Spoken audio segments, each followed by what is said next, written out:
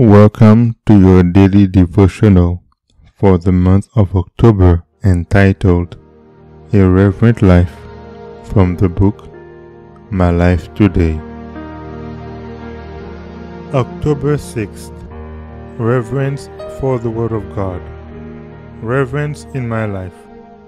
Obey my voice, and I will be your God, and ye shall be my people, and walk ye in all the ways that I have commanded you, that it may be well unto you. Jeremiah 7 verse 23. You need, and I need, that the spiritual vision shall be cleared and intensified to behold the scheme of redemption as we have never viewed it before. We want that our hearts should feel the mighty throbs of a Savior's love. In searching the Scriptures, in feeding upon the words of life, consider it is the voice of God to the soul.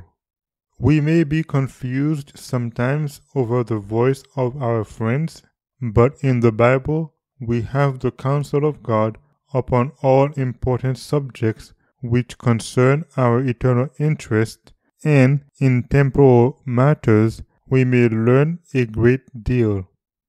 Its teaching will be always suited to our peculiar circumstances and calculated to prepare us to endure trial and fit us for our God-given work.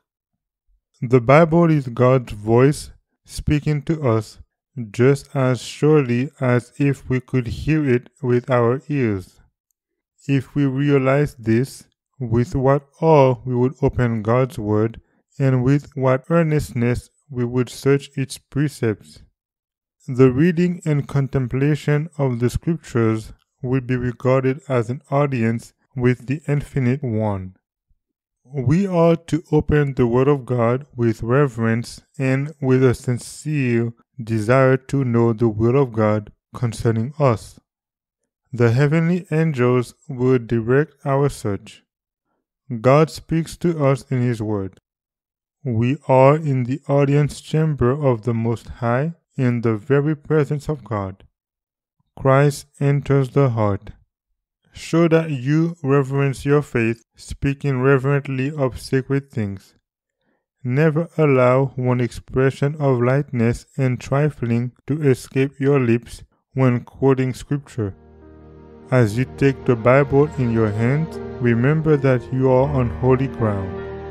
A Reverent Life, October 6th.